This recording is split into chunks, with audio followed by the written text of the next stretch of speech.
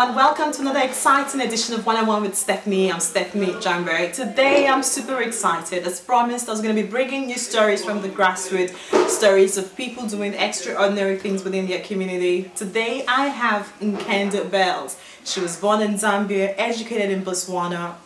She's a motivational speaker, presenter, and also a social change maker. She's a peer educator, educating young people and getting them to tell her issues or discuss issues about cyberbullying, domestic violence, and many more.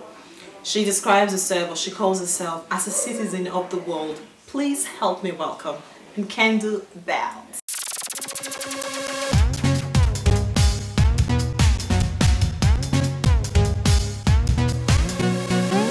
Have Nkandu Beltz. She was born in Zambia, educated in Botswana. She's a motivational speaker, a social change maker. I'm so privileged to be having a chat with her today. She's going to tell you a lot about her. Hello, welcome to the show. Well, thank you very much. That was an amazing introduction, and I am so humbled to be here. You deserve it. Thank you. You're doing so much. Who is Nkandu Beltz? So Nkandu Beltz. So I was born in Zambia and lived in Botswana and the Netherlands, and now I call Australia home. So I've grown up as a social change maker. It's just a calling that I've had to honor from a very, very young age. I was a peer educator when I was in Botswana, counseling young people about, reducing the stigma that was attached to HIV/AIDS, and talking about girl-child rights when I was in my birth country, Zambia, and coming here to Australia, just doing a lot of work with young people in schools and universities here. What was it like growing up in Zambia? It was fun. It was a lot of fun. Africa, of course, has its own challenges, but there was a lot of beautiful things as a child. I remember the food, it's just amazing. There's color, there is dancing, there is, so much. But then again, at the same time, when you are presented with an opportunity, there's always challenges. So there were challenges that would face, girls and women being treated as second-class citizens. So those are some of the things that, as a people, I had to be involved in fighting for that and, lending my voice to the people that didn't have a voice. So talking about girl child and raising the girl child, in Africa we seem to treat the girl child as a second-class citizen. You seem to be very vocal. Where would you say that stemmed from? I think it stemmed from my father. When I was 10 years old, my father said to me, don't let anyone ever suppress your integrity or tell you what to do just because you're a girl. Go out there and let people treat you, based on your capabilities, not based on your gender. What are some of the projects you're working on? So some of the projects that I'm working on at the moment, other than promoting my book, I'm writing another book, Fierce and Fabulous: The Feminine Force of Success, which is following the lives of 13 extraordinary women. And I'm also doing a documentary, Home is Here, where I'm following the lives of migrants and the change that they're making. And I do STEM cell, which is science, technology, engineering, mathematics, and social enterprise learning, where we're encouraging girls in particular to be interested in science. As you know, a lot of young people in Australia, they are consumers of technology. So we're teaching them to become creators of technology. Let's talk about this book. I think it's one of the best books I've ever read. I've actually read it twice at the moment. What actually inspired it? It's called I Have the Power: Unlocking Potentials to Change the World. What inspired this book? So this book was inspired by, it is inspired from within. So I lived in Western Australia before coming to Victoria, and when I came to Victoria, I found that, it was really competitive in order to get funding, for me to continue my not-for-profit projects that I was doing. So I wanted to find an avenue of where I could actually share what I had learned throughout my life, with other people, especially young people. How can I best empower young people? So I decided to put all those lessons in a book. I read the book. And there's a part, there's a concept you stressed a lot about here, which is the Ubuntu philosophy. Well, what is it about? Yes, yes. So Ubuntu is an African philosophy which describes the oneness of humanity. And this philosophy was emphasized by Nelson Mandela. Nelson Mandela talked a lot about Ubuntu. And the direct translation of Ubuntu is I am because we are. And it's about, giving to other people, helping them out, being nice, having compassion. And a lot of it is just using common sense, because everyone that we meet, they're fighting their own battles. So just a kind word or just a nice smile may push somebody from the edge. This is why she's a motivational speaker.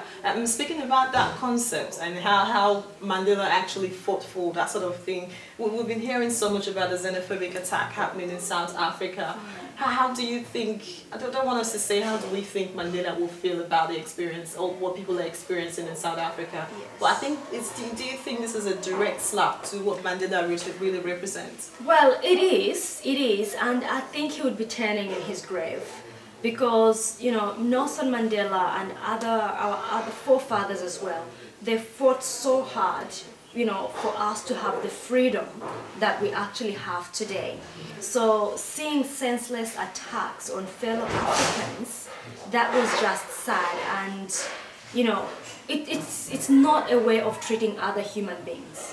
What happened in South Africa, I condemn it, and a lot of African people do condemn it, and also Friends of Africa. And if it was the idea of, people feeling that they do not have enough because foreigners are coming in and taking their jobs, I think there are better ways of going about, expressing themselves in a respectful way without having to lose lives. You just talk with so much passion, and I think that's why people are drawn to you. You do a lot of work with young people, with youth. Yes. How do you think that they're able to, because it's hard for them to open up in this day and age, to talk to you about cyberbullying, domestic violence, which sort of tears them apart. Do you find them connecting a lot more with you, and how have you been able to achieve that? Yeah, in terms of connection, we have the human connection. And it's about removing that mask and coming to a level of where everyone is equal. So if you put yourself on a pedestal, people will not relate to you. And if you put yourself as an underdog, nobody wants to hang around an underdog. So you want to be at the same level with everyone. So with the young people that I work with, because we're talking about real issues, and these are some of the issues that I have personally, gone through. So it's coming from a place of understanding. And I think we have a vision, we have a common vision, and that's what makes my projects work. Her projects work a lot. I think this book is something most people should go buy, especially young girls out there. Go buy it and read it, because it's got so much knowledge you can actually, from her experiences, you can learn a thing or two from it. I'm talking about philanthropism and being a philanthropic. Your parents were actually one. That's the reason why you are the way you are today. And they actually went through a traumatic experience, taking care of a cousin who died in your your mother's arms. Yes, and yes. Was your parents were criticized for that. What lesson did you learn out of that? I learned, the biggest lesson I learned from that experience was that how much love my parents had. Despite, or still have actually, because despite, looking after other people's experience, other people's children, and having this girl, die in my mother's presence, and, did everything to try to resuscitate her, and we had no idea that she had a pre-existing condition. And I thought that would be the end of my parents looking after other people's children. But they didn't stop. They went ahead and looked after many other children, as well as now they look after, two adopted young siblings that I have. So it's about, not how hard life hits you, but how hard you can actually bounce back from the challenges that you have faced. And people will always say something about you. People will always criticize you.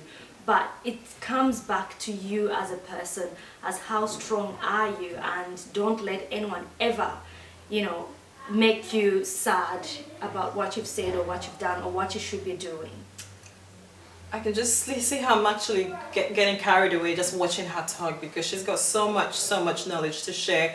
If you don't actually get anything out of this interview, is the fact that you can fall and bounce back to life no matter how hard life has treated you. You have an interesting thing happening in a few months. Yes. I'm so excited you're going to be interviewing the Dalai Lama, His Holiness.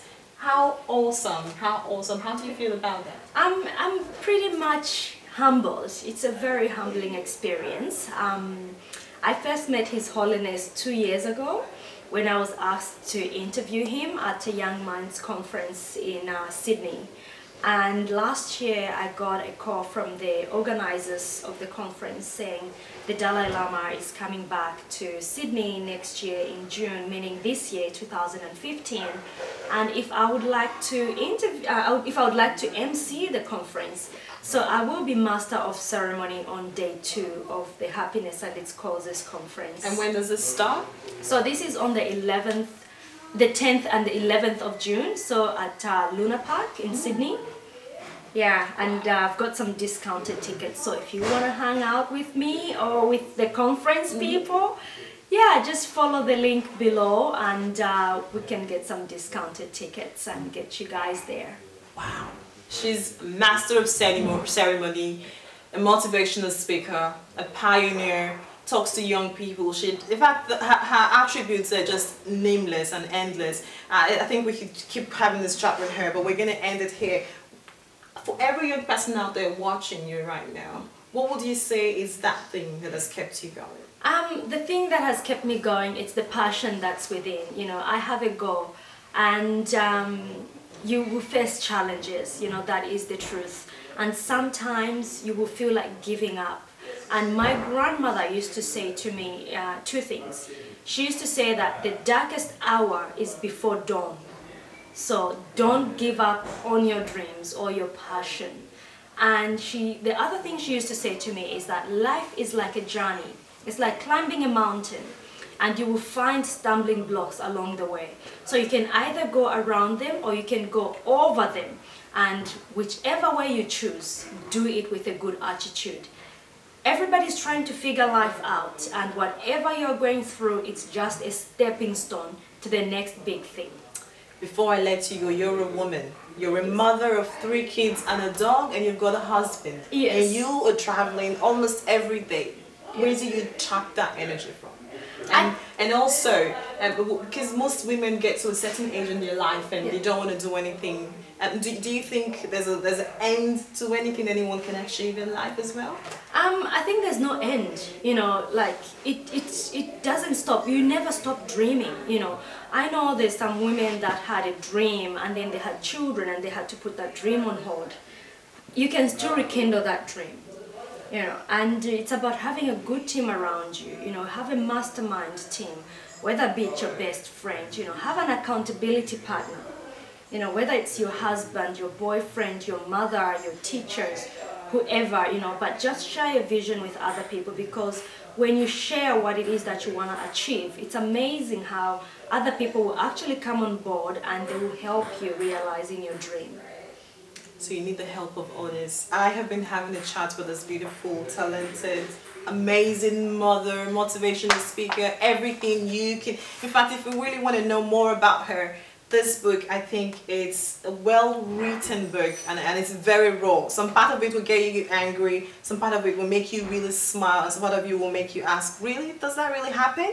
So it's one book you don't want to miss out reading, and it's quite cheap as well. It's only $25 if you wanted to get your hand on it. This is like coffee for 3 days or coffee for 4 days, and you're going to learn a lot. Buy it, give it to your daughters, your girlfriends, your wives. I think there's so much. It's packed with so much knowledge. Thank you so much for spending this time with me, and all the best with your future projects. Well, thank you very much. It's been really, really humbling being here, and thank you everyone for watching. Hope we see you soon. Thank you. It's one-on-one with Stephanie. Have a good one.